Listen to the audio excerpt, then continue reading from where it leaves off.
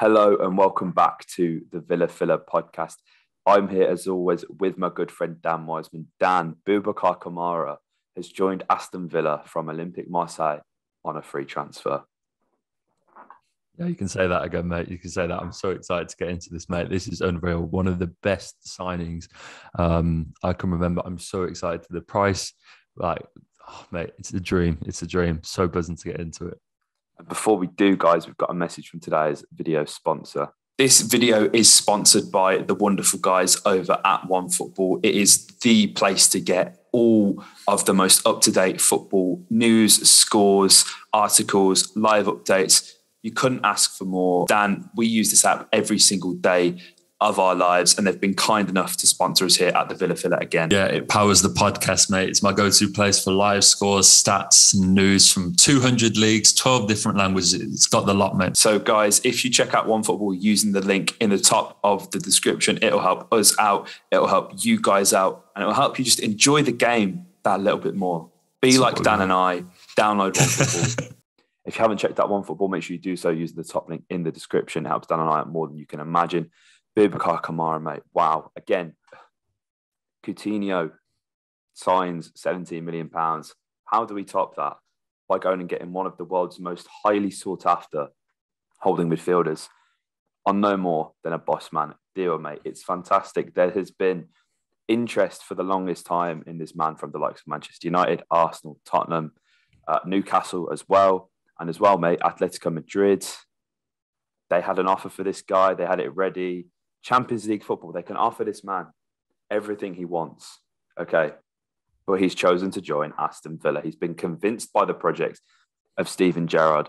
And he's not the only player to have rejected Atletico Madrid to favour Aston Villa, mate. Obviously, our own Matty Cash recently signed a new contract amidst a lot of talk about him potentially leaving for a £30 million move in January.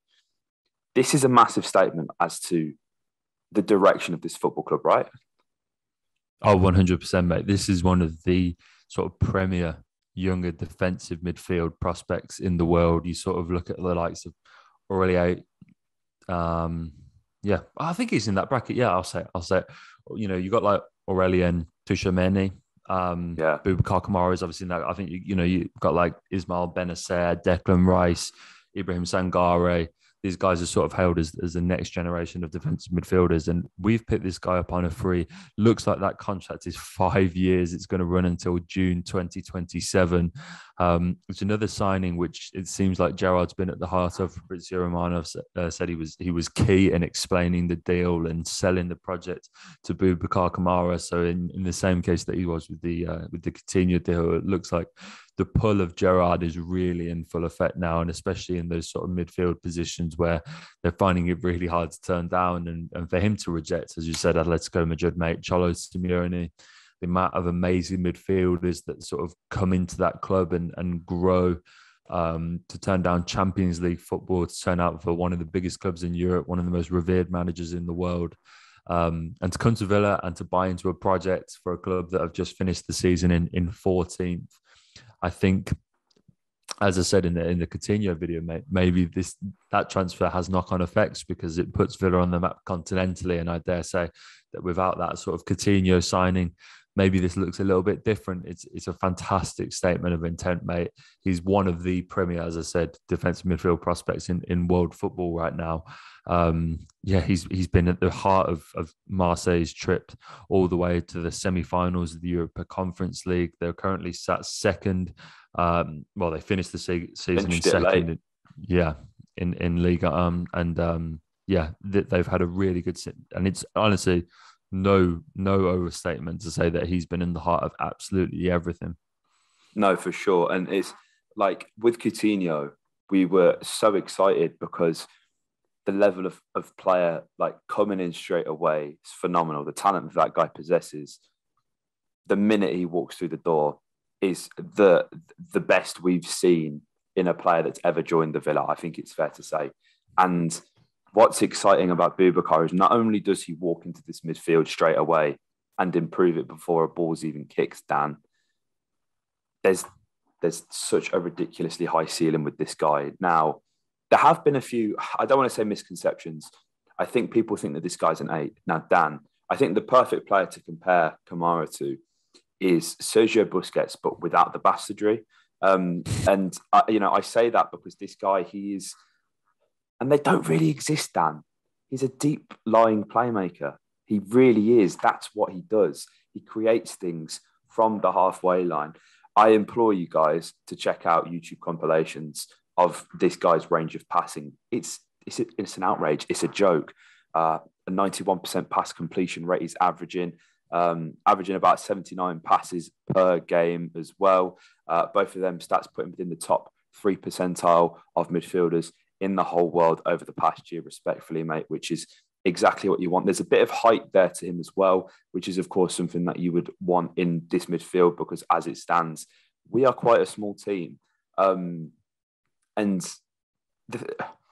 mate, he's averaging just shy of 0.8 key passes per game, averaging around 3 big chances created as well per game, 2 tackles, 1.2 clearances, 1.4 interceptions.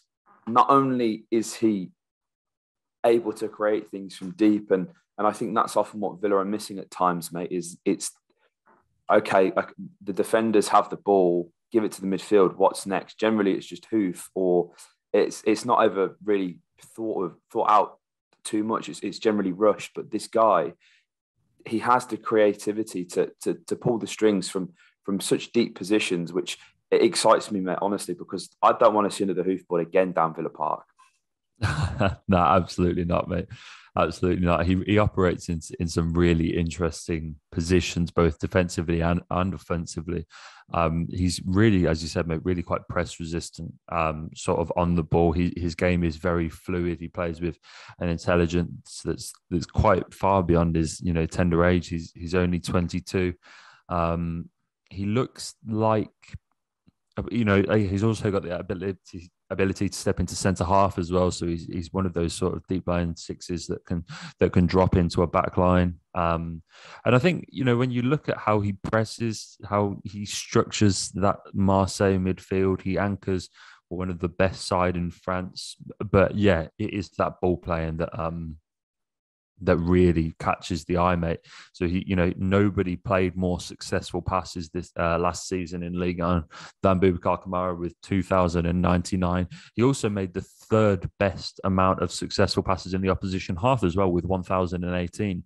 So he's a magnet in there, mate. He's really good at receiving the ball in the half space, playing between the lines, keeps it safe. It's nothing too experimental, but he's a very good recycler of the ball from that 6th position. Someone that I think could learn a lot from Steven Gerrard. We've offered him what looks to be a very bumper package to get this over the line, but that's, as I said, to stop the likes of Atletico and Bayern sniffing around him, because his numbers are off the charts. And I think when you look at him, he's got that experience of playing at the top end of a league.